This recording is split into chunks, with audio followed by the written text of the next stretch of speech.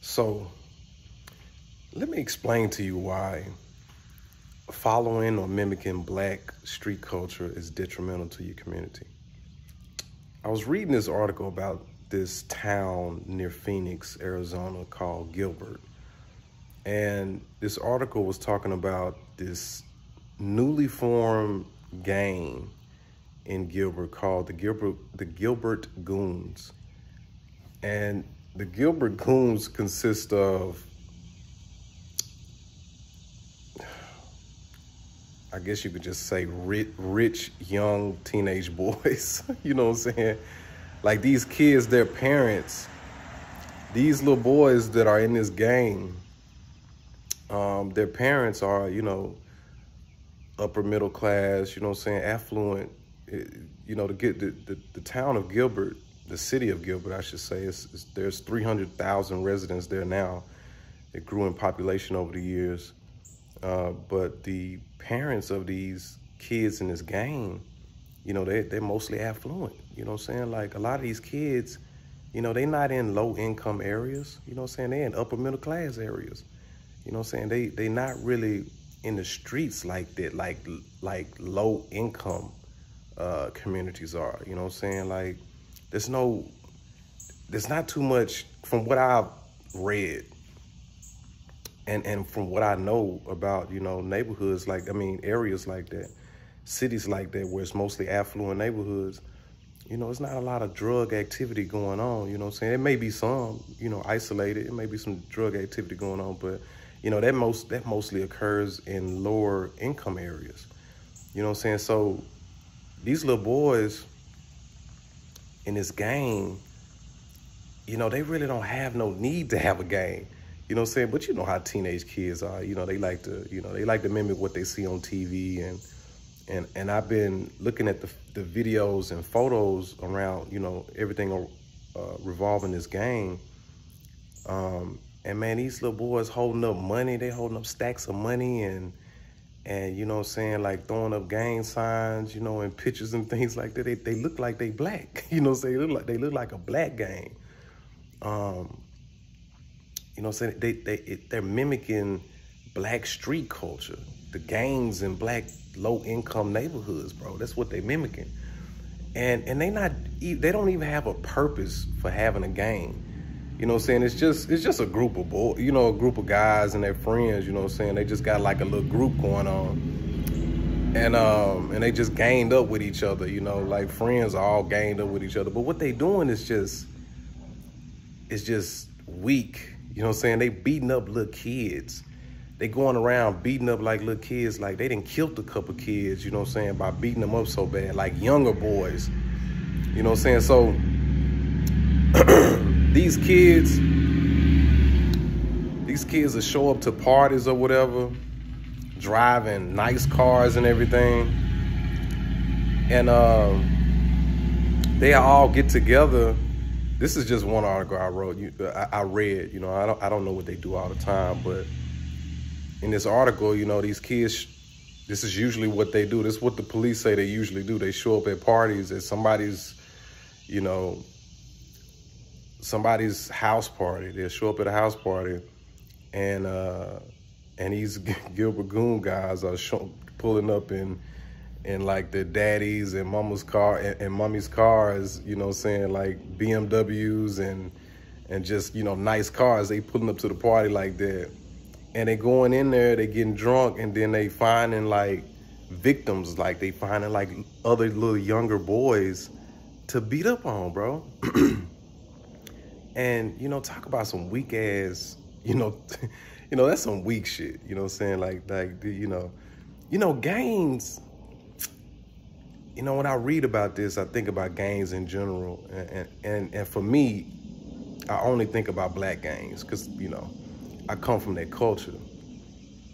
And I think about the gangs, and when you a little boy, when you little, you know what I'm saying, when you a little young man and you get into like a little gang at school or whatever, yeah, you do try to find people to beat up on, to make yourself look good, to make yourself feel good, make yourself, feel like you part of the crew.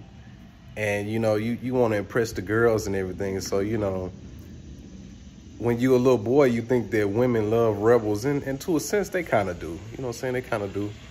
It depends, you know what I'm saying? In my era, they did. You know, in my era, the little girls, they love people. They love guys, little boys when we was in high school.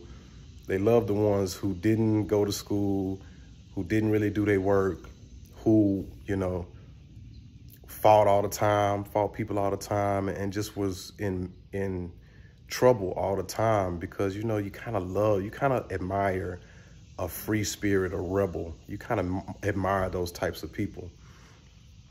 And for boys, they you know, it makes you feel like you're more of a man, like you really don't care about things, you know what I'm saying? You're more of a man, which is crazy thinking, you know what I'm saying, once you look back at it.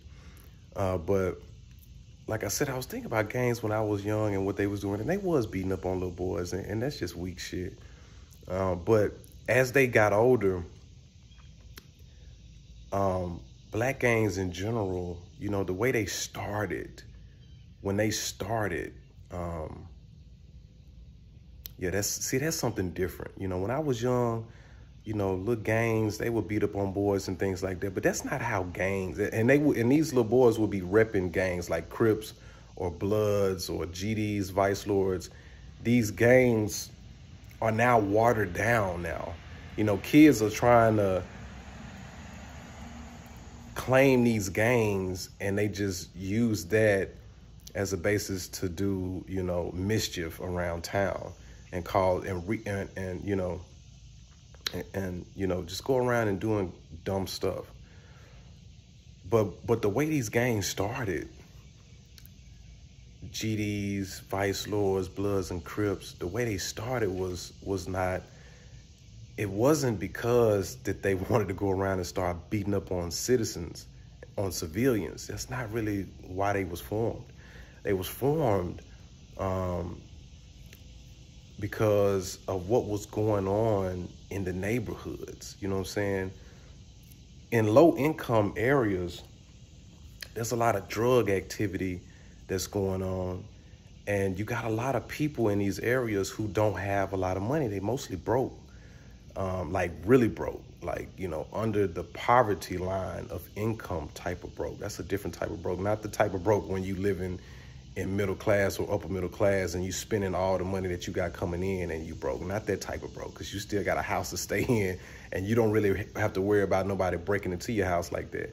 But see, in low income areas, you have to worry about all that.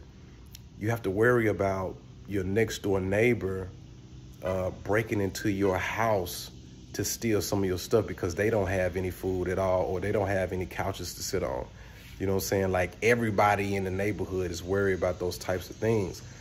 Like, that was a big concern when I was young. Like, when I would go over my friend's house, they were always locking their doors and putting burglar bars on their windows, you know what I'm saying, and getting them installed, because that was a constant worry, because little kids used to walk down the street all the time looking for houses to break in, and they will break into houses.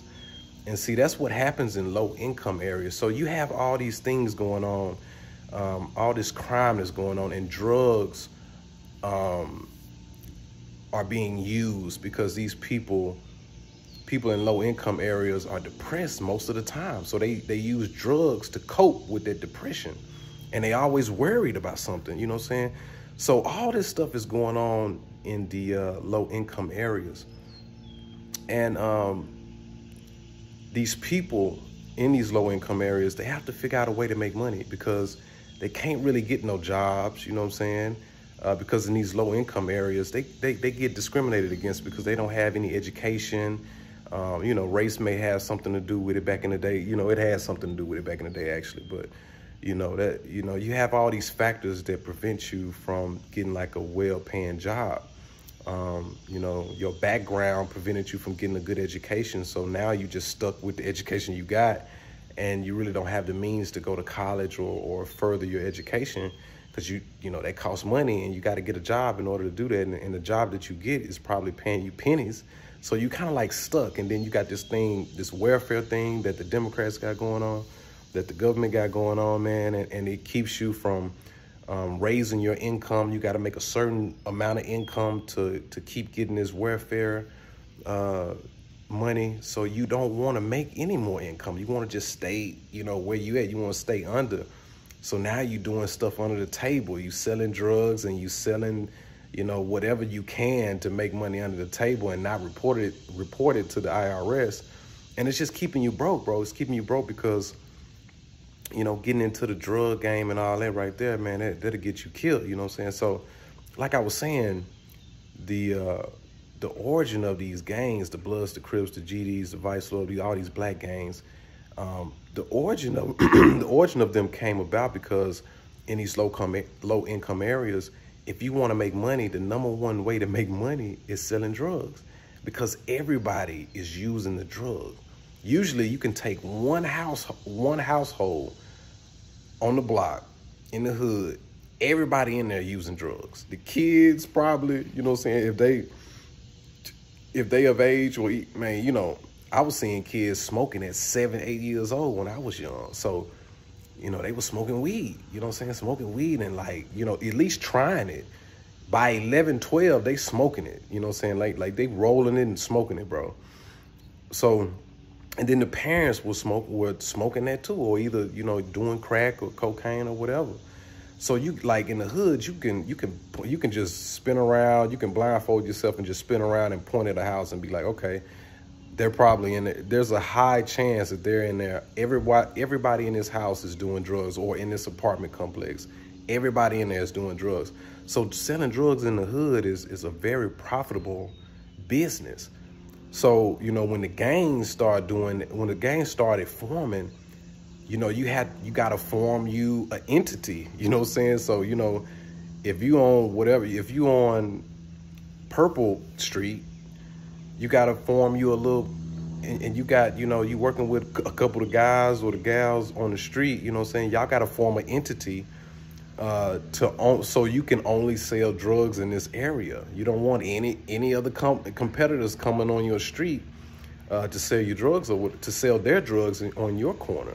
You want to just like a business does, bro, just like Walmart or Apple or, any of these big businesses, these Fortune 500 companies, they created entities and they hold down their blocks. They have monopolies in certain areas.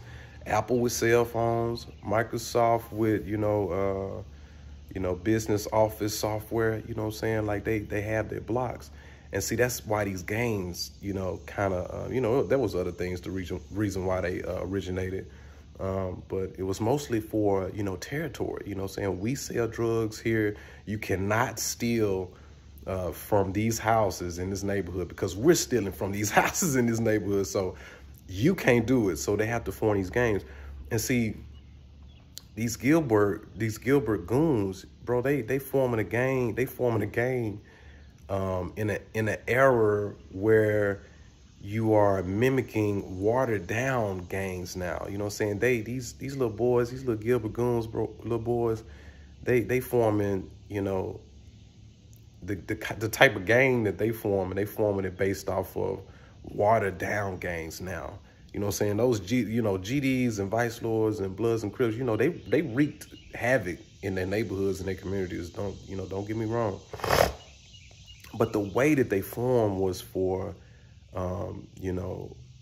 different ideologies. Like they really formed. The Crips kind of formed off of the demise of the Black Panthers. They really was just some black guys, rebels. They just wanted to form a clique because they saw how the Black Panthers fell. And, these guys were low income guys in the neighborhood, and just doing, they were just trying to have fun as little boys or whatever. And they just formed a thing that became big. But, a lot of these gangs, for the most part, they click up so they can, hold down territories. And see, these Gilbert Goon and this Gilbert Goon gang, man, they're not doing anything like that. And I don't condone getting into a gang, period. But the way that they forming is wrong.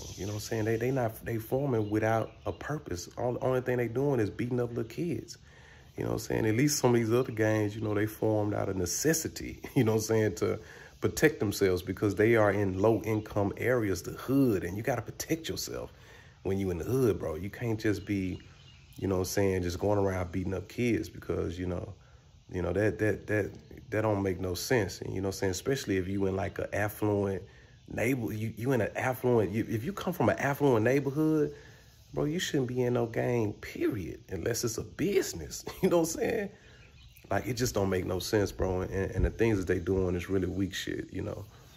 But they little boys, man. They little boys, little guys, you know what I'm saying, trying to impress everybody. But see, that don't make it right, though. You know what I'm saying? That don't make it right at all.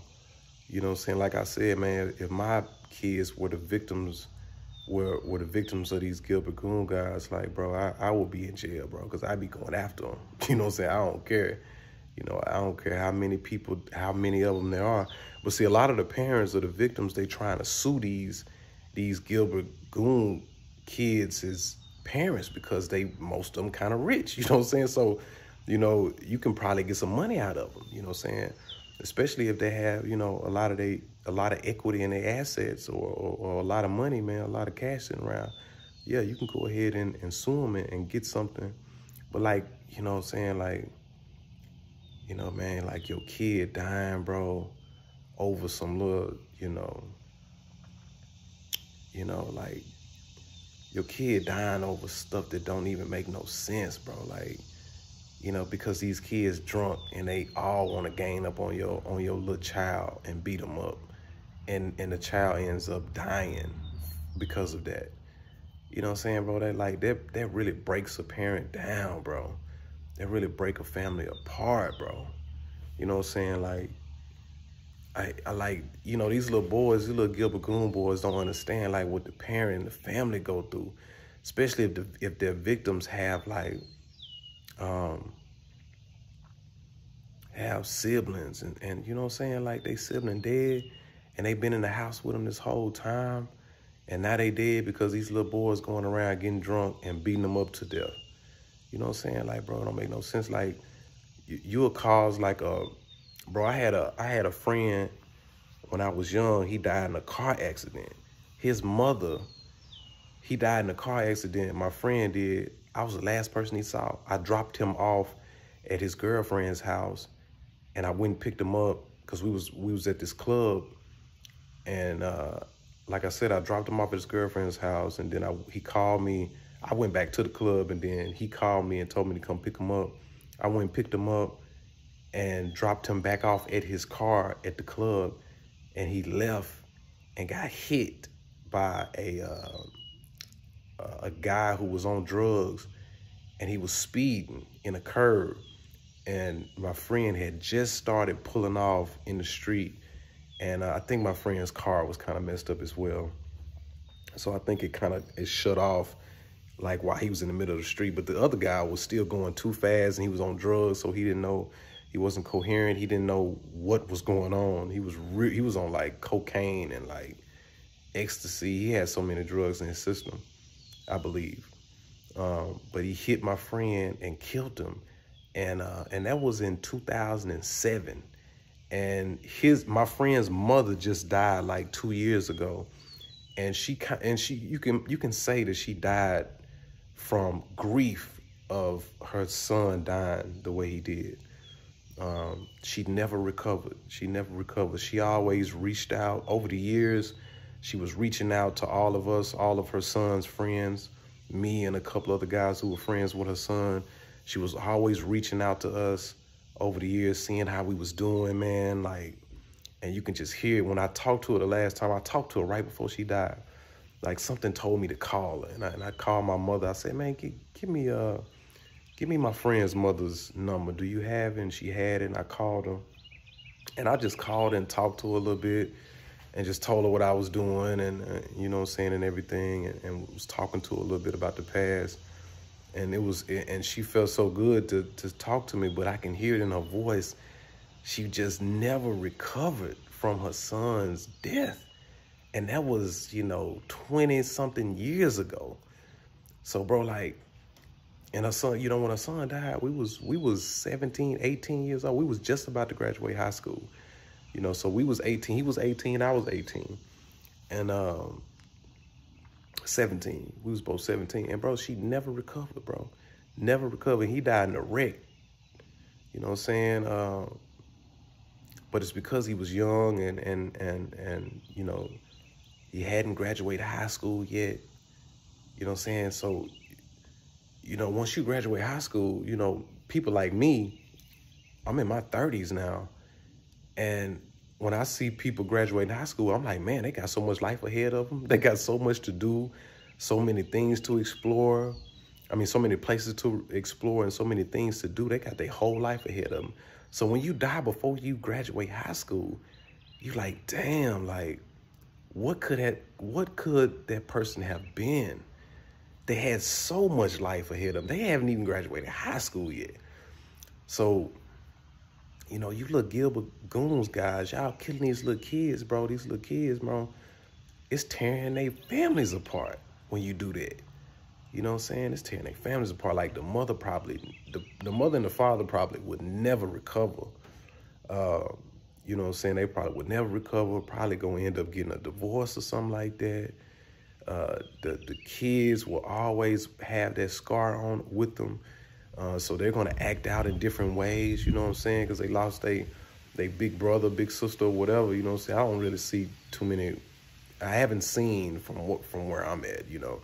I don't know what's going on the ground in Gilbert, but I haven't seen, you know, these Gilbert Goon guys beating up on any women or little girls. It's just been little boys. And see that, yeah, but like I was saying, man, it really tears the family apart. And see, these little kids don't understand that, bro. They don't understand that. The only thing they worried about is looking cool and being cool, bro. You know, they not even thinking about your parents and how over the years that grief never goes away from that child, their baby, you know what I'm saying, dying in such a way, getting beat up. Bro, if one of my daughters, bro, I can't even, when you got kids, it really hits you. It really puts it in perspective for you. It makes you realize how much in pain the parents must be, you know what I'm saying, when you got kids. See, I got 2 kids, bro. Like, I can't imagine some more little kids gaining up on them and beating them up to death, bro. Bro, I'd be out there. You know what I'm saying? I would be out there looking for the little kids, like, where they at? I'm looking for them. I don't care, bro. Like, bro, like that's just crazy, bro. But see, you gotta be better than me. You know what I'm saying? You gotta be better than me. But see, that's what I'm saying. Like, I feel so sorry for the parents who are better than me, who are like, you know, we can't go out and commit a crime because that's just too much. You know what I'm saying? They care more about their lives and they'll just live with the grief. You know what I'm saying? But see, I come from low income areas, so, you know, I'm kind of, you know, I can be kind of crazy. I can think kind of crazy, you know what I'm saying? Like, it's just certain things, like, you be like, man, you know, I'm dying for that. I'm dying for that, bro. You know what I'm saying? You're going to die for your kids, bro. You're going to die for your kids. So, you know, man, it's just crazy, man. It's just crazy, man. I was reading that and looking at all these little boys dying before they even, graduate high school. One of the kids was a football player, bro, in high school, and he looked like a nice kid, but he got beat up to death, bro, like, by these other little boys, these little punk-ass boys, you know what I'm saying, and beat them up, bro. And they doing a lot of things, man. They shooting and everything. They just wreaking havoc on Gilbert, bro. And the police, the Gilbert police have, you know, finally, you know, designated them as a gang, an official gang. And they need to do more work to protect this community, bro. You know, you always blame it on the police. You know what I'm saying? Because they, you know, they like the, you know, they're the first responders, you know.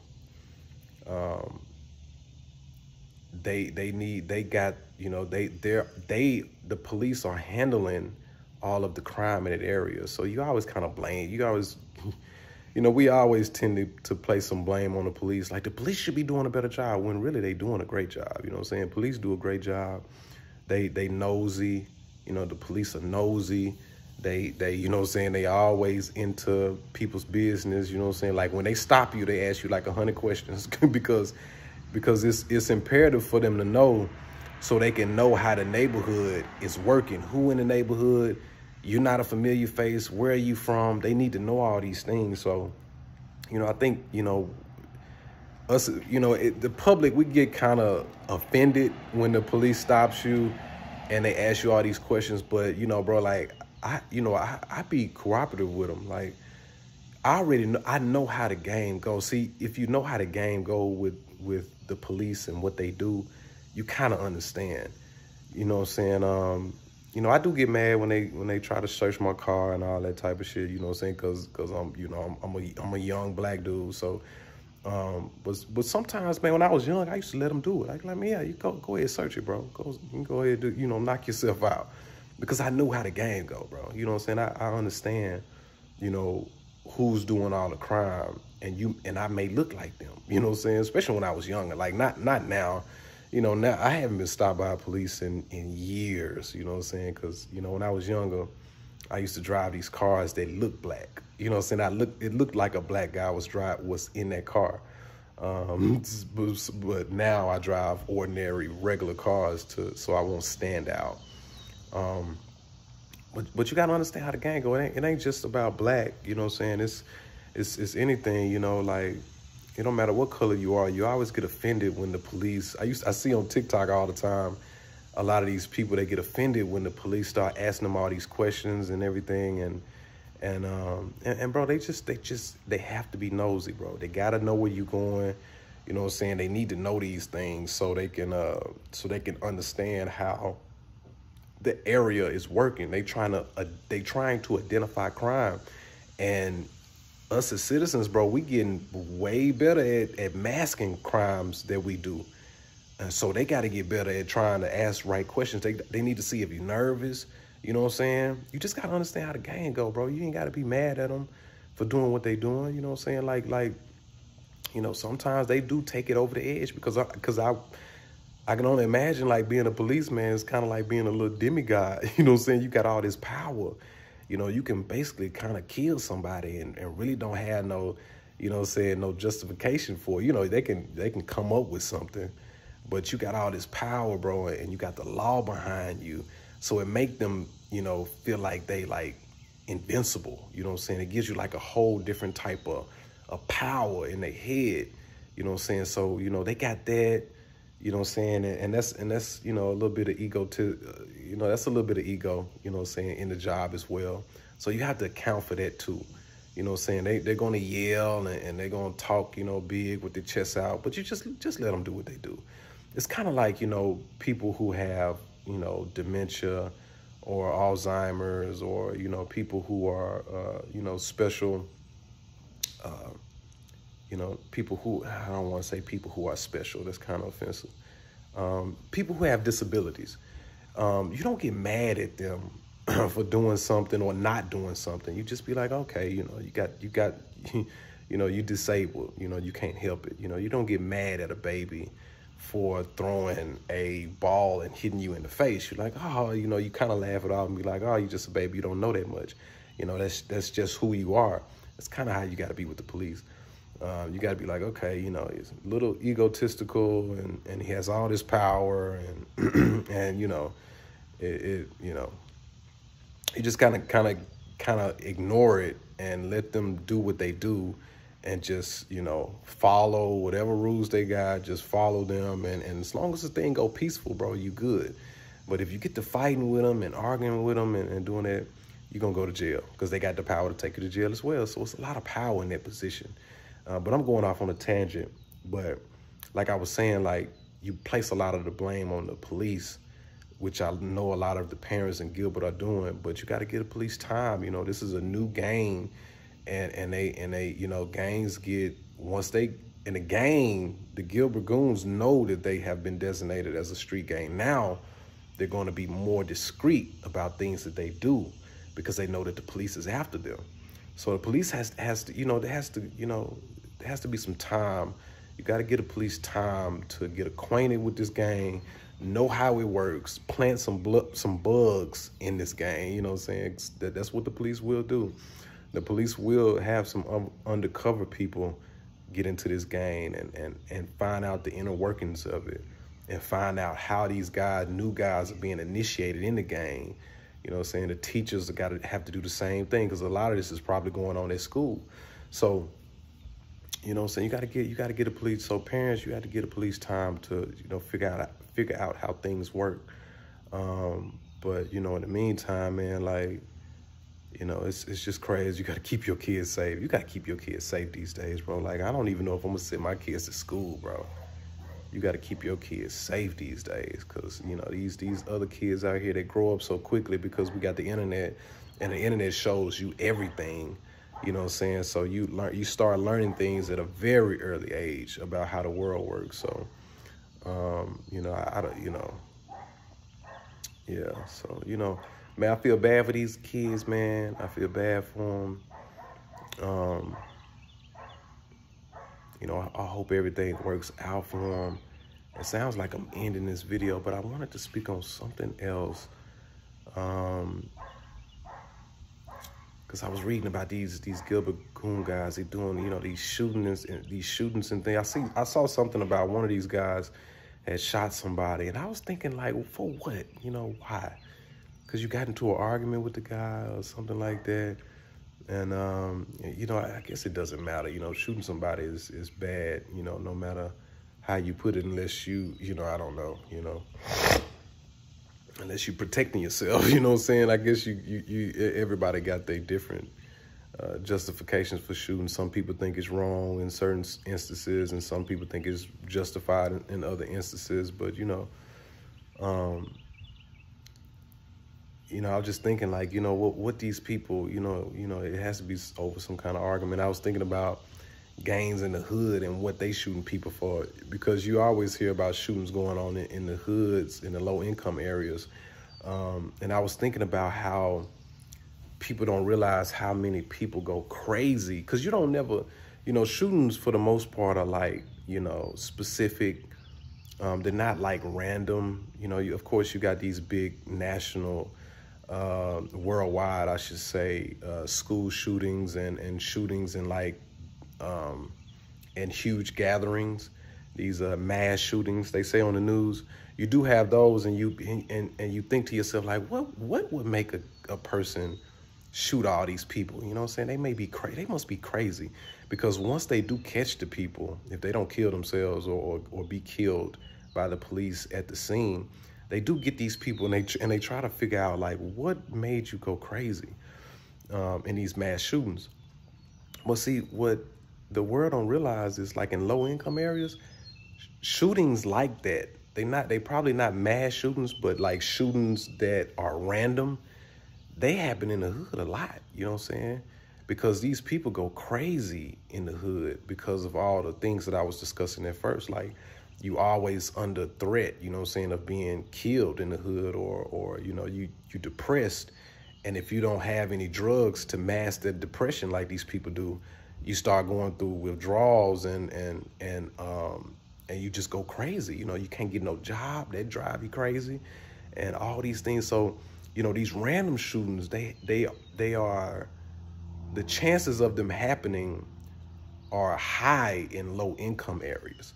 You know what I'm saying? They may shoot one or two people, but it is a unexpected shooting. You know what I'm saying? Just like these mass shootings that these little boys be doing at these huge gatherings around the nation that you always hear about around the world. It's a lot been happening in Russia recently.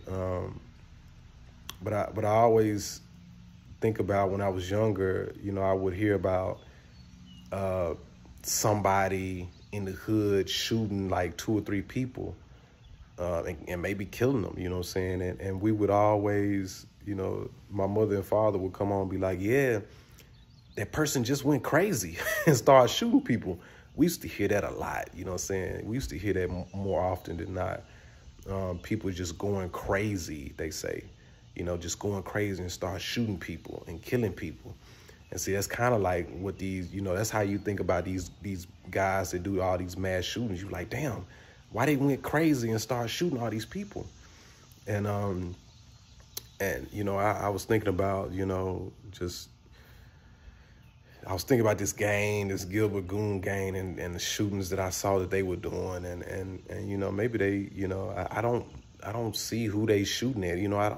I don't see a rival gang that they shooting at, but maybe there is one. I don't know. But I saw one shooting, and it was just a guy that got shot at some kind of, like, outside of some kind of, it was a store, either a party, some kind of party at night, or some building where there was a gathering at and somebody got shot. Maybe they just like little isolated little incidents or whatever. But man, my point is, these little Gilbert Goon little boys, man, they don't have no justifications for doing all this shooting, all these shootings and these assaults that they doing, bro. They don't have no justifications, bro. They just bored and just doing it. They mimicking that black street culture, bro. And that black street culture ain't good for nobody. Even if you in the streets and you black, that culture still ain't good for you. It's hard to get away from it when you when you at ground zero, you in ground zero. It's hard to get away from it, but it's not good for nobody. It's not good for anybody. And it come from the rap music, bro. It come from the rap community. This is glorified. It's glorified like the street. The black street culture is glorified in rap music, bro. And you can't really get away from rap music, bro. It's like one of the top genres of music. And you can't really get away from it, you know what I'm saying? And it's glorifying street culture. And these guys and these people are, are disconnected from the streets and everything. So, they just glorifying it while these other kids out here, look at the Gilbert Goon guys. If you did want to say something, give a reasoning for the Gilbert Goons' actions, you could say that, it's because of black street culture, the rap music that glorifies black street culture. They are victims of that. The Gilbert Goon guys, they victims of that. Because they holding up stacks of money. Who do that, bro? The mafia and all these, I ain't never seen nothing about no mafia, that organization, that gang, holding up money to their ears and everything like that. It was a different time, yeah, but, they didn't show nothing. They whole thing was, we don't want to show the wealth. We don't want to show what we making. Even though a lot of their bosses were staying in like big $1 million, mansions and or whatever, but still, like, and they was dressed really well, So maybe they was showing the wealth in a sense, but they weren't going around, holding up cash. Only black street culture do that, holding up cash to their ear and everything, throwing up gang signs. Mafia wasn't doing nothing like that. And they Italian, but. That's the only well-recognized gang other than these black gangs and some of these biker gangs. I don't know too much about the biker gangs, bro. If you got a bike, if you got enough money to buy a bike, bro, damn. Well, I guess you could say the same thing about these black gangs too in the street, because they making money. They be making money, bro, in these low-income areas, bro. But, that ain't nothing to glorify, because it's money, it's blood money, really. You know what I'm saying? And I would advise any young child to stay away from gang street culture. I would advise you, please stay away from it, because it won't do nothing but destroy your life. You know what I'm saying? You'd be better off getting a job and just saving, starting your business or something like that. You'd be much better off, because jail is a bro. These little Gilbert Goon guys, they going to jail. They starting to realize how, low income people feel. Jail ain't for nobody. You know what I'm saying? When you go to jail, you got people to tell you how to live, when to take a shower, you know what I'm saying? And you living with other guys and you don't know their mindset. These other guys could be ready to beat you up every night. or you know what I'm saying? A lot of these guys in there, they go decades without sex. So you know what I'm saying? Like, they'll try to have sex with you, you know what I'm saying? Like, you know what I'm saying? They don't really care. You know what I'm saying? So you got a lot of you know what I'm saying? So, bro, it's in jail, bro, anything goes. It's like it's like you in the wild, bro, but you a caged animal. You a caged animal, bro. So, you know, these little guys, they gonna learn their lesson, bro. You know, either way.